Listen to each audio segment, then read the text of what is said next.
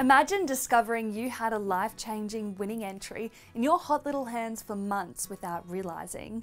Hi everyone, I'm Lauren from the Lott with this week's Winners Update.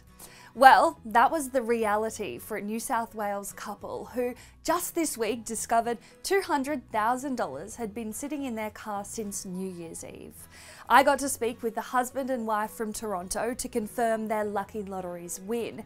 They told me 2019 would have started a little differently had they known about their incredible prize. They kept seeing on Facebook that someone in their hometown had won first prize in lucky lotteries, but never thought it could be them.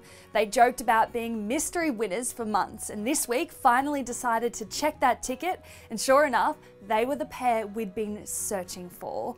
We hear these stories all the time, and it's a great reminder to register your entries so there's no waiting to discover that dream come true news. But on Monday, it was a different story for a Melbourne woman who had registered her Saturday Tats Lotto entry. While she was getting ready for work on Monday morning, we interrupted her with a phone call to tell her she'd won almost $2 million.